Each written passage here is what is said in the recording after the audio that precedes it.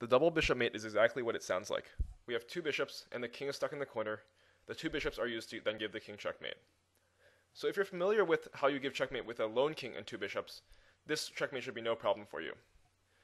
First, the king is already stuck in the corner, and we have two bishops of opposite colors on the board. The key here is to use the fact that the king can't go to one of these squares, for example, in this case, h7.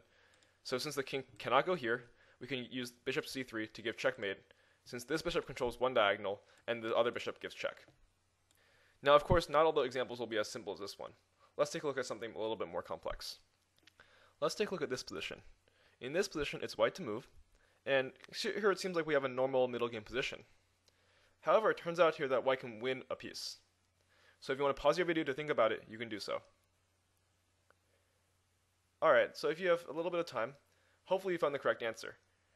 The correct answer is queen takes c6. The idea after this move is that if black takes b takes c6, then bishop takes a6, and now we have the double bishop mate. We have one bishop controlling the b8 square, and the other bishop attacking the king.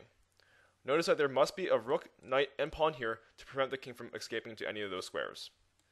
Just as a side note, if black chose to play the move of queen takes a2 after playing queen takes c6 in this position, white can actually simply just remove his queen from the attack, for example with queen c4, and queen a1 doesn't really do anything considering that white can also play knight b1 or king c2. So in this case, white will be up a piece, and he should win the game later on. Now in this position, it's actually black to move, and at first sight, it seems like the position is actually quite equal. Both sides have 3 pawns and pretty much the same material. However, it seems like white's king is a little bit less safe. He has 2 bishops in front of his king, of course, but after all, there's only 1 pawn on g2 defending the king. Black has all 3 pawns intact, but who knows, maybe later on, white's 2 pawns in the center, the passed pawns, can be very powerful and help him win the game. However, just evaluating the position isn't enough. If we take a look at this position here, it turns out that black is actually winning. So here, black has a tactic, of course. Now, if you want to pause your video, once again, go ahead and do so. But the correct answer here is to play the move queen takes h3. So once again, we had 1 pawn defending the king against this potential check on b7. By playing queen takes h3, we remove the pawn, and now if he takes our queen, bishop to b3 check, followed by checkmate here, would win black the game.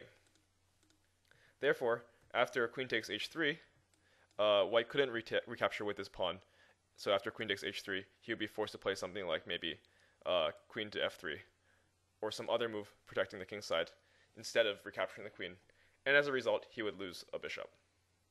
So the double bishop mate might not always end up in checkmate. However, if you know the pattern, it can sometimes result in you winning some material and helping that you win the game.